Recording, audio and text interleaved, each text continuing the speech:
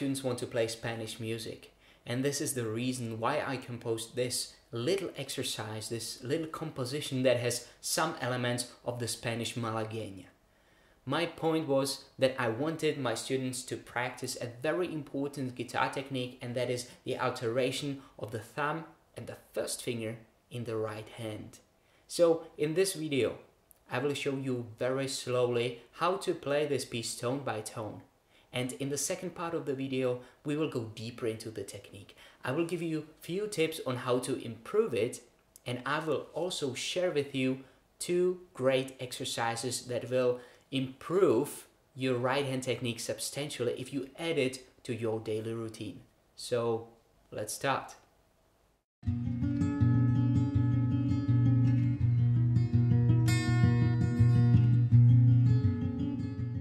As I have mentioned before, the right hand fingering is pretty simple.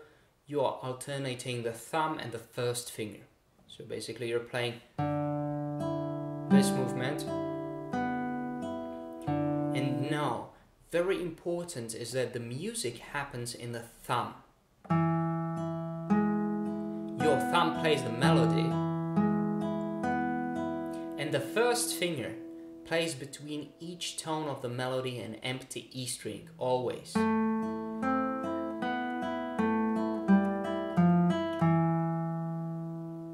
So that's why I will just name the tones you play with your thumb, and you just play an empty E string after each bass tone. So let's start.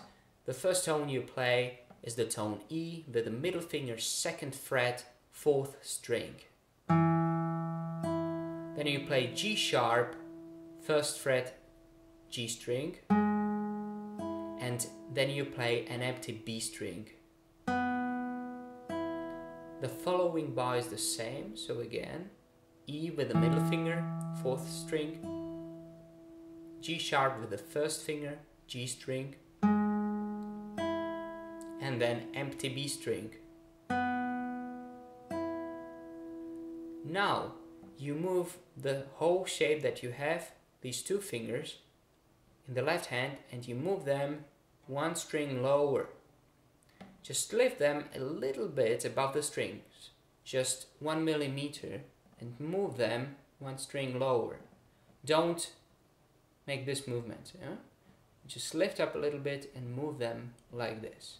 And then you play A with the middle finger, C with the first finger, B string, then you lift up the first finger, then you play the tone A, middle finger, and now you lift up the middle finger, you play an empty G string, and then you play the tone F with the ring finger, 4th string, 3rd fret.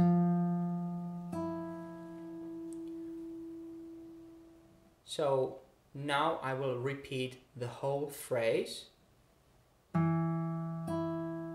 G sharp, B, again E, G sharp, B. Now you move the whole shape 1 string lower, A, C, B, A, G, F. You close the phrase with these 2 chords. So let's start with the left hand. First you play the empty E string, and then you play the tone B with the middle finger, A string, 2nd fret, then the tone F with the little finger, 4th string, 3rd fret, and then the G sharp with the first finger, 3rd string, and the empty strings, E and B. So again, empty E string, and then this shape. The second chord is simple, it's just E major. As you see, the ring finger is free here. I just lift up the little finger and I'm in E major chord. I play the 2nd fret with my ring finger. What happens in the right hand? Very important is the form of the hand when you start playing it, especially the bass. Your hand must be closed like this, not opened. Why? Because when it's closed, you play the bass tone and you're ready for the strum. Regarding the bass tone, I play it with a thumb, apoyando, meaning rest stroke. That means that I push through the string and land on the A string. So it has certain power to it. And because my hand is closed, I just strum with the outer part of my fingers like this, across the strings. The leading finger is the first finger, so you see? And then you play an upstroke. It can be very light just with the first finger. Again. Again.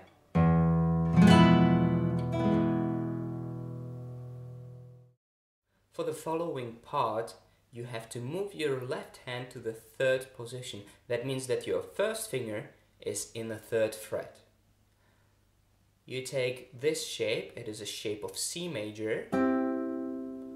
You play the 5th fret with your ring finger, G string. Your little finger is on the B string, 5th fret, and your first finger is in the 3rd fret, E string. This is the only exception in this piece where you play between each bass tone, tone G.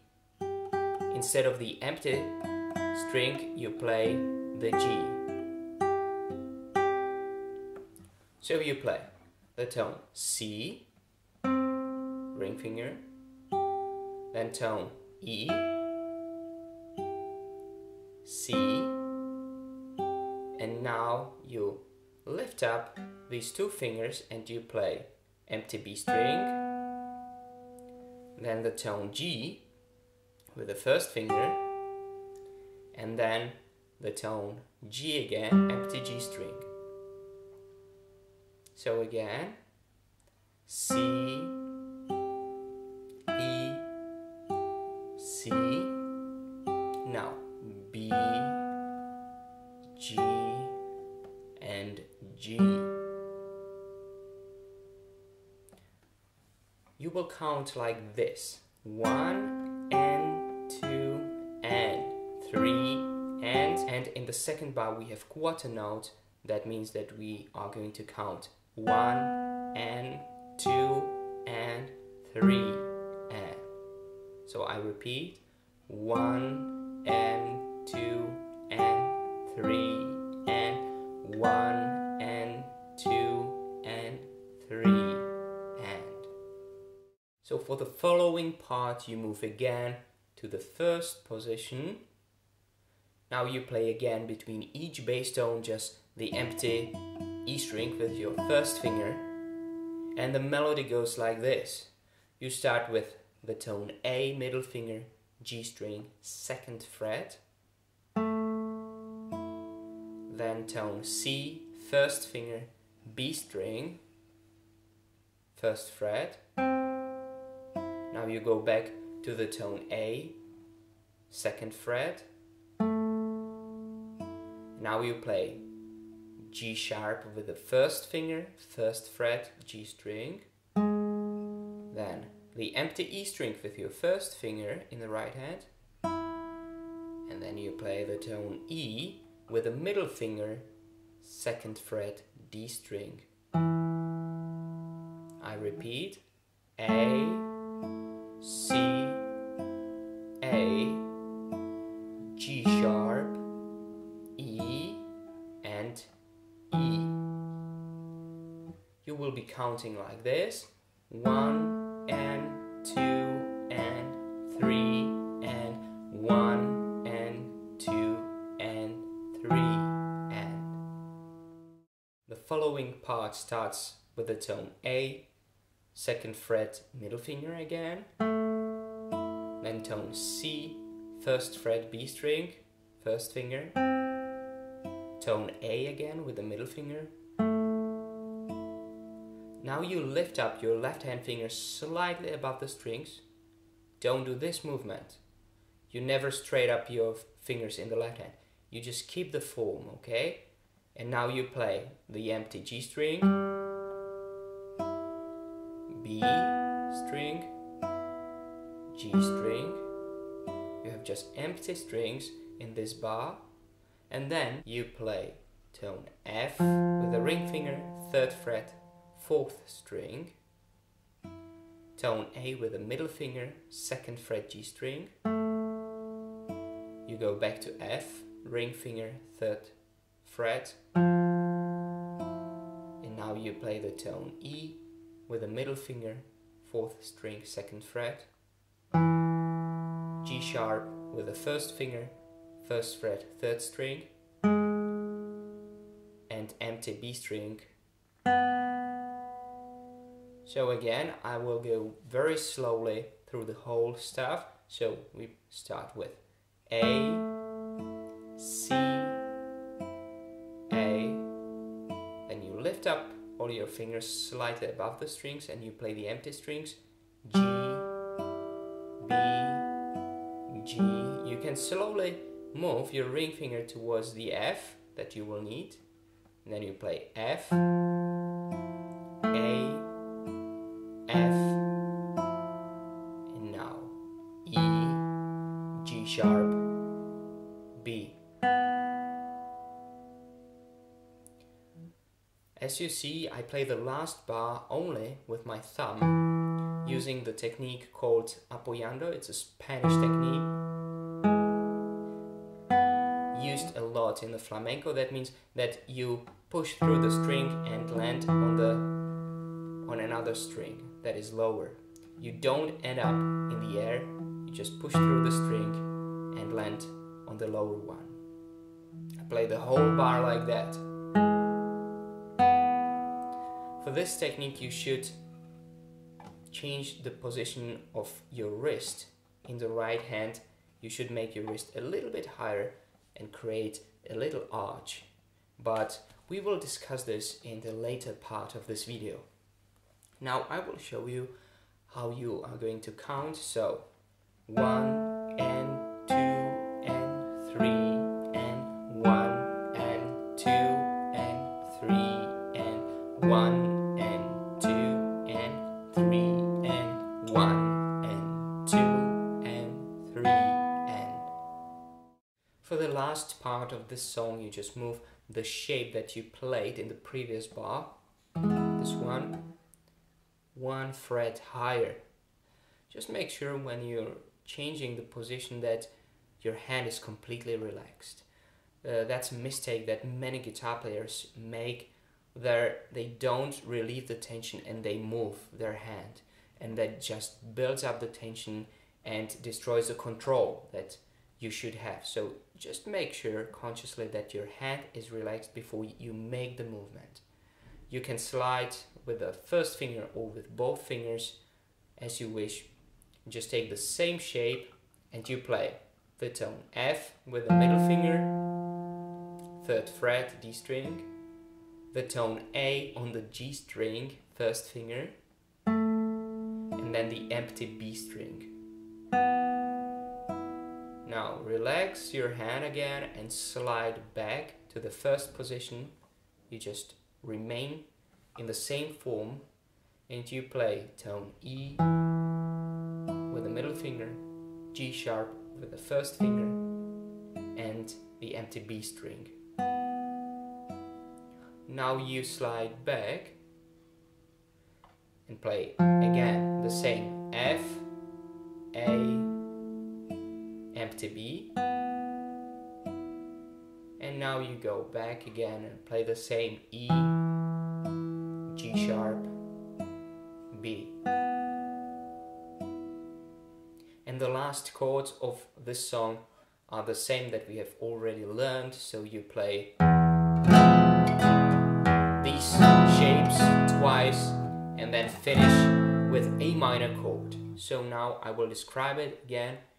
So you play the bass E, then you play this shape, tone B with the middle finger, 5th string, F with a little finger, D string, 3rd fret, and G sharp with the 1st finger, G string. So bass, this shape, and then you go back to E major shape, you just lift up your little finger. You play this twice,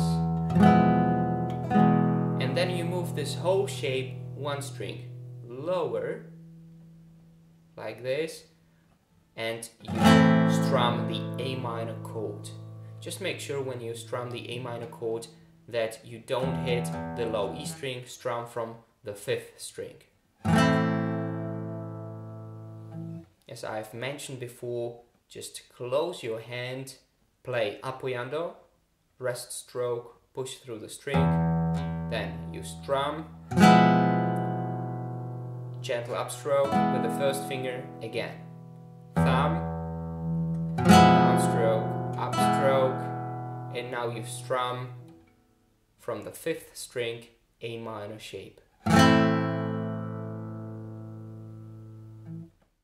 Let me now give you a few tips on the right hand guitar technique. I will also show you 2 cool exercises that are an introduction to a very important guitar technique that every guitar player should practice. When you play a melody with a thumb, you need very good articulated bass that stands out.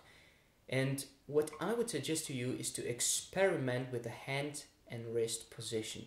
So I will give you an example.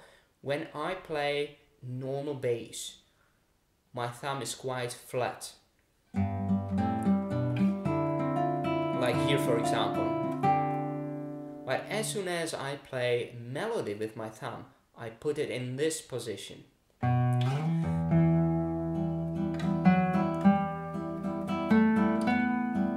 You see, the tone is different, the position is different. I lift up my wrist and play with a fingertip, or rather with a fingertip. It's not the precise fingertip, but I don't play with this part of the thumb. Just play with this part of the thumb. So it's a big difference when I play this. And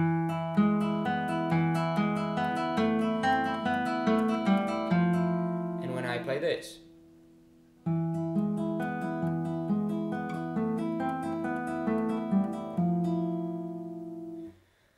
Because thanks to the position in which your wrist is higher and your thumb plays with a tip, you create an arch that connects the thumb with your whole arm, and therefore it has much more substance.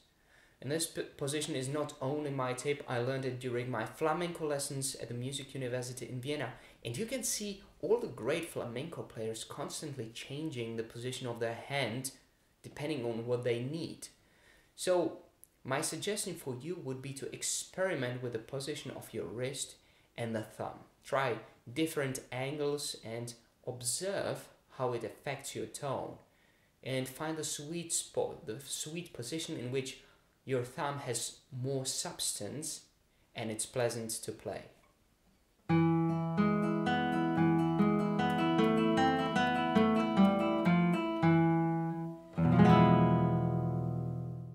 The first exercise that I would recommend to my students would be playing the thumb and the 1st finger alternation from the strings. So let me show you. We're going to play on the empty strings now, so that we can only focus on the right hand. So put your wrist higher and place both fingers on the strings. The thumb is on the 6th string and the 1st finger is on the 1st string. Now start with your thumb. Play and place it on the 5th string. You see both fingers are on the strings. Now you play with the 1st finger. You play and place it back on the 1st string. Now you play with the thumb again. You play and place it on the 4th string again. Both of these fingers are on the strings. Now you play with the 1st finger back on the string. Now you play with the thumb and place it on the G string. The 1st finger and back. Now the thumb plays and you place it on the B string. Then you play with the 1st finger and you place it back. Now you play with the thumb and you go backwards. So you play and place it on the G string. Now you play again with the first finger. Now we play with the thumb and place it on the D string. First finger again. Back on the string. Now you play with the thumb and place it again one string lower. First finger. And again, tone A and place it on the 6th string. First finger. So why do we do that? There are so many benefits, especially for those who start playing the guitar. If you practice this way, you stabilize your hand. It is calm because both fingers are on the strings all the time. So you realize what it feels like when you have full control. You learn to use only one finger and relax with the rest of the hand. Because if you play so slowly and you feel both fingers on the strings, so once you play with one finger, you can always check if the rest of the hand is free. You also learn the connection between your finger and the string. You can find the best spot on your finger to create the most beautiful tone. So you should cultivate this feeling of control and stability because it is the way how you want to feel when you play. And this exercise serves as a stage for the next crucially important step. So play it for a while and focus on relaxing the hand. Check the tension in your hand. Play it so slowly because then you can feel everything. And play it, for example, 3 times upwards and downwards. And then you can proceed to the next exercise. This exercise is an introduction to a very important guitar technique that I call partial preparation. So what does it mean? We are going to play the same tones as we did in the previous exercise.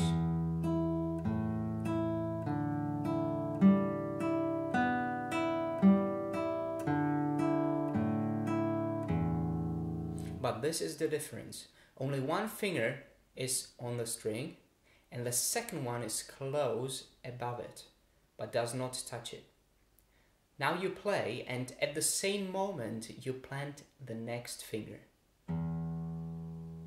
Again, one finger on the string, the second one is close above it, and then you play and plant at the same time. Very important is to do it in one moment. The playing and planting happens at the same time. This is one of the most important techniques in the right hand. We don't have time to cover it in depth in this video, but let me tell you that this one is one of the most important components for speed. So in order to be able to play this technique, your hand should be in a very special balance. It should be calm. Don't forget to lift up your wrist.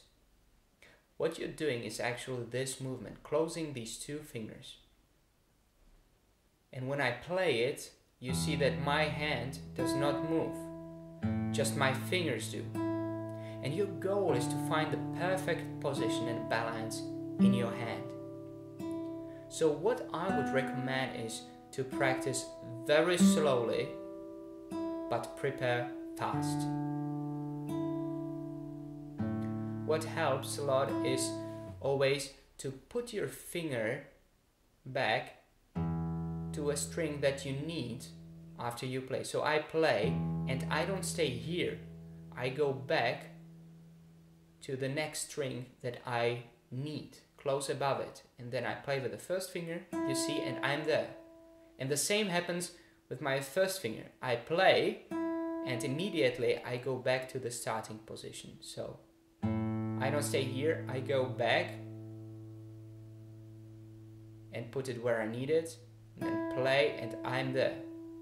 This is a very crucial aspect of this technique. So that's why practice in this tempo, for example. Play it so slowly.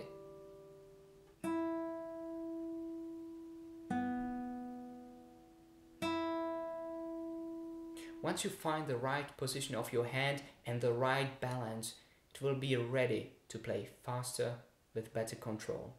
Well, that's it for now. I hope this video was helpful to you. Let me know in the comments below, what do you struggle with? What are your challenges? And I wish you a very productive and pleasant practicing session. See you soon.